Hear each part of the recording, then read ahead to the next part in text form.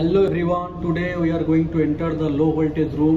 Okay, so this is the door and signage of low voltage room. Here mentioned LV switch room, that means this is a low voltage room, switch room. No access, only authorized person can be entered into the room. Fire door keep shut and keep clear, means this is a fire proof door. Always the door should be closed position. Then electrical panel and high voltage inside the room, so we need to be taken care, and we need to wear eye protection. So let's enter to the room. There is an access panel, so for authorized person only. Who doesn't have access, he cannot enter to the LV room. So we enter to the room. So in right side we have a suppression system award. So this is connected with our fire suppression system. If in case of emergency, if we will press this yellow button, then it will be released. So here we need to check the gauge. It should be always in green. If it is in red, then immediately we have to inform the authority, and we have to inform the firefighting concerned person to check it. And this is our manual call point. So in case of fire, if we will manually push it, then our fire alarm will be activated. This is the SLD single line diagram, which is approved by ADDC, and this is the main diagram. You can see here, you can easily track the circuit breaker details here. And our LV room start should be 60% RH below. And then we need to check the light shutters. All the lights should be switched on inside the electrical room. Okay, so this is the checklist we need to follow. Okay, we need to check everything. So what we need to check? We need to check the AC, we need to check the DB closed properly or not, lighting condition, water leakage, then fire extinguisher status, then clean or not. You need to make sure abnormally notify it, and then the technician should be signed in.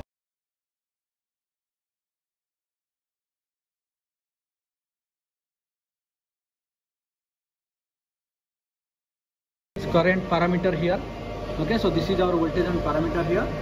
To check the voltage, this is the single phase voltage. You can see here 236, 237 and 238. And this is the three phase voltage 409, 4112 and 411. And this is our frequency. It is showing 50.03 hertz.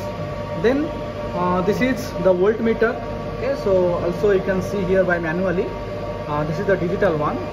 Okay, so let me put in yes, this is the 3 phase voltage. Okay, so line 1 3 to line 1, that means BR. I am changing here. You can see here it is also changing.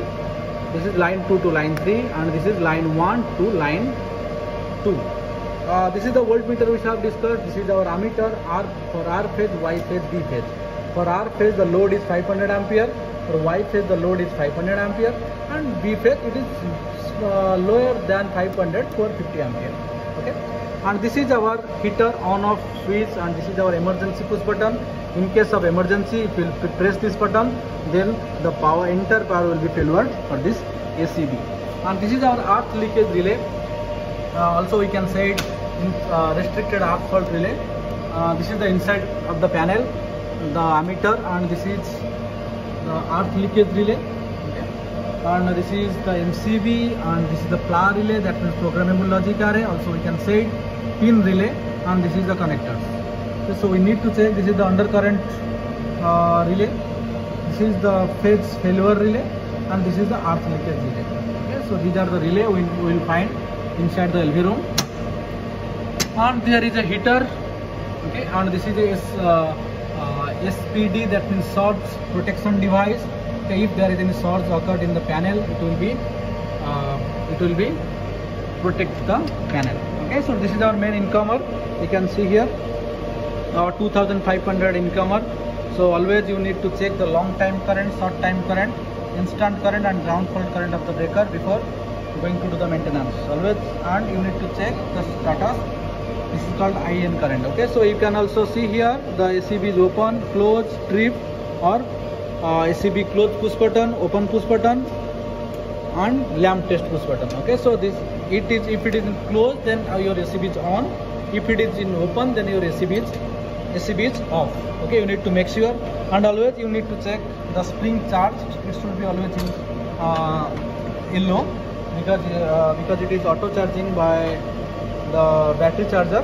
Okay, so these all are MCCB. You can see here, MCCB means molded case circuit breaker.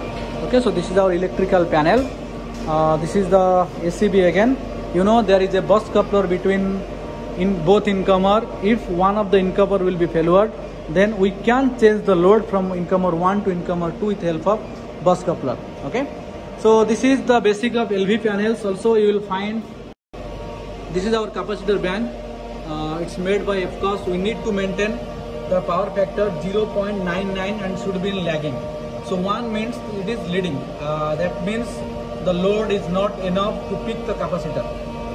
We need, as per ADDC regulations, we need to maintain the power factor from 0.90 to 0.99. It should be in lagging.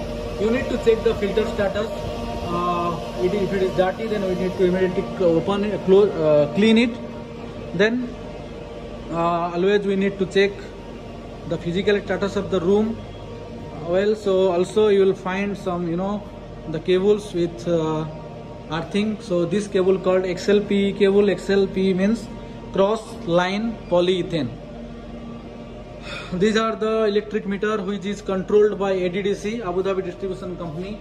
We cannot do anything in the electric energy meter because these all are belongs to ADDC. Well, so this is one of the sub distribution panel. Okay, so here is MCCB. This is not MDB. As I discussed, the power will be distributed from MDB to SMDB. Then it will go to DB. MDB means main distribution board. You can see here. This is our MDB. MDB. Then it is connected to SMDB. Then SMDB to connect DB. Okay. So DB. So first the power will come from the transformer to the MDB, MDB to SMDB, SMDB to the DB. Okay. So this is some SMDB panel you can see here. Okay. So this is our LV room, how it looks like and how it is functioning.